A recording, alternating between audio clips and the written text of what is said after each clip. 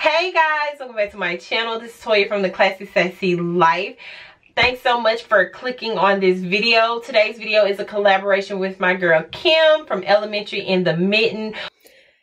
She has some awesome content on her channel. As you can see, I'm already subscribed. She does a lot of classroom videos as well as lifestyle videos. She's just awesome. So make sure you click that subscribe button for her as well as that bell so you don't miss any of her uploads. We are giving you guys the top 10 tips for setting up your classroom this fall. So if you want to see part 1 with Kim, you have to click on this video right here, go watch it, and then come back here so you can see part 2.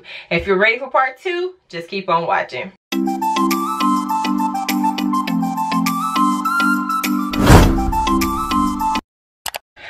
Alright guys, tip number 6, schedule. So when you left Kim's channel, she told you that you needed to create a checklist.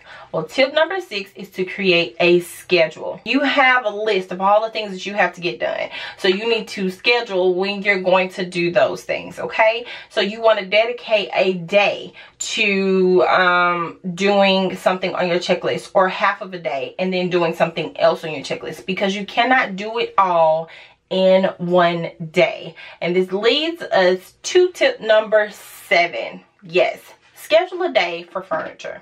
May not take you all day, maybe a half a day, but schedule a day to move your furniture first. And it just gives you a sense of accomplishment when you have moved your furniture and it's in place. It's like, oh my gosh, my classroom is almost already set up when you have your furniture where you want it to go. So that is my first thing that I would have on my list. If you're not moving classrooms, like I'm moving classrooms, so I had to dedicate 2 days to moving my entire classroom. So there's already one vlog up on my channel about moving. Vlog number 2 will be up this Saturday, so make sure you click subscribe so you don't miss that.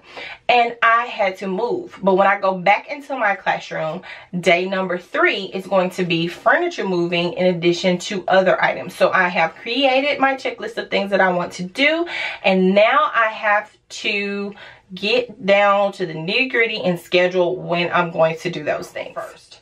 Side note, if you have something that you're going to put on the ceiling or going to put on the wall and then you're going to move furniture in the way of that, go ahead and put those few things up first and then put your furniture down so that you'll save yourself some time later on. And tip number 8.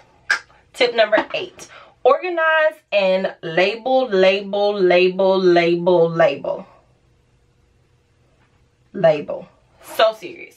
It is so important for you to organize and label things so that you will know where things are. You don't want to tear your room up looking for something. You want to be able to find it. I am so guilty of this. It gets down to the nitty-gritty and I haven't organized, haven't labeled, throw everything in there, start looking for something, can't find it, gotta mess everything back up. It's so important, and that's one of the things that I am not forgetting this year, is to go in and label everything. I am going to be using either these, and I know it's hard to see, but these are the little rectangular Target dollar spot labels. I'm also going to be using the square ones, and they're going to be nice and cute, and they're going to be labeled. Everything from math manipulatives to drawers to cabinets. I'm going to know where everything is in my classroom, and that's important when you are working on your procedures. So if you're going to have things set up just for your students, you want them labeled so students will know, okay, just for instance, dull and sharpened pencils. You're going to label your being dull and sharpened. So they'll know, okay, I put my pencil in this little bucket, and then I pull the pencil from this bucket. Same thing with your crayons and your glue and your markers. They're going to know where things are, and you're going to know where things are because it's already labeled for you. You know, just go ahead and take the headache out of the way. It's so important so that you and your students will have a smooth and swift transition when you're doing centers, when you're doing activities. You know where everything is. Label your carts, label your bins, label everything. I will be doing that on my classroom vlogs this year, so make sure you're watching. If you have any questions about that, I'll be happy to answer them. Tip number 9, purge. Yeah, guys, you gotta get rid of some things. You have to get rid of some things. We accumulate so much stuff. And it's so important to get rid of some of those things because we don't need all of those things. And it's important that we go through things that are no longer useful. They don't have a place in your room anymore. They don't have a place in your curriculum anymore. So it's time to get rid of those things. And then finally, you're at tip number 10. Decorate. I'm excited. What? Oh, I love decorating my classroom. It is so fun for me. It's probably my favorite part, and if you're like me, then it's your favorite part too. And some people don't like to decorate. They like to do very minimal, and that is fine too. Whatever space that you create for your classroom, it's your classroom that you're gonna have with your students, and you're gonna be there 7 to 8 hours a day. You want to make it safe, you want to make it fun, you want to make it friendly, and you want to make it a place that you and your students both love. So that's where the decorating comes into place. But it is my absolute favorite thing to do in my room. So take pictures of your walls, put them onto PowerPoint, and decorate your walls like you want to. Decorate your bulletin boards. Hold up. If you don't have bulletin boards, here's a pro tip for you. Buy foam boards from Dollar Tree. Yeah, here's a clip right here of me putting up my foam boards from Dollar Tree and creating bulletin boards in my room, and they work out so well. Hot glue, I used Gorilla Glue hot glue sticks, and I also just found some Gorilla tape, so I'm going to reinforce my bulletin boards with Gorilla tape. But it works perfectly if you do not have a bulletin board. Back to the video. So that is all I have for you guys. Those are tips 6 through 10. Number 6, you want to create a schedule for everything that you have going on. Tip number 7, furniture first. Place your furniture where you want it to go. It's going to give you such a feeling of accomplishment.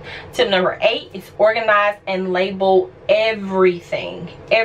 That tip right there is so important. I always forget it, and I always end up regretting it, so I'm not going to forget it this year. Tip number 9, purge. It's so awesome to be a blessing to someone else. So purge what you have, donate, give it away, gift it, sell it if you have to, but make sure you go ahead and purge the things that are not useful in your classroom anymore, and they're no longer good for your space but can be great for someone else's.